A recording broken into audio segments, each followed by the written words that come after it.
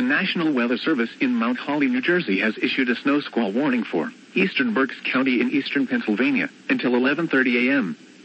At 10:43 a.m., a dangerous snow squall was located along a line extending from near Fleetwood to Adamstown, moving east at 50 miles per hour. Hazard: intense bursts of heavy snow and gusty winds leading to blowing snow and rapidly falling visibility.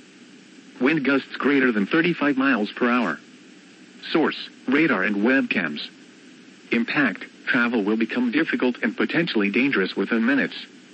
This includes the following highways: Pennsylvania Turnpike between mile markers 296 and 299. Interstate 78 in Pennsylvania between mile markers 42 and 44. Interstate 176 in Pennsylvania between mile markers 1 and 11.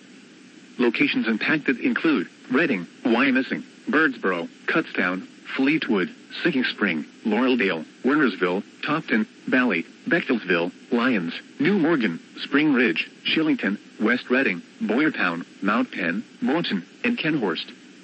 Slow down. Rapid changes in visibility and road conditions are expected with this dangerous snow squall.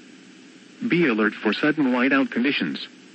Consider avoiding or delaying travel until the snow squall passes your location.